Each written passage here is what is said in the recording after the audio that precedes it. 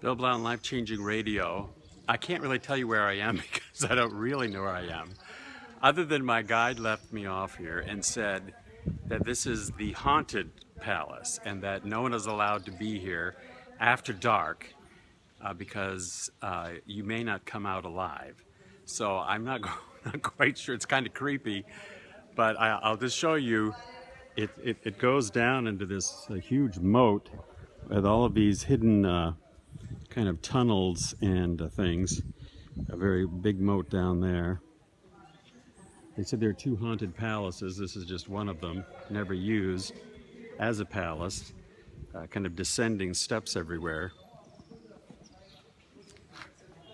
Anyway, kind of creepy, really. Kind of creepy.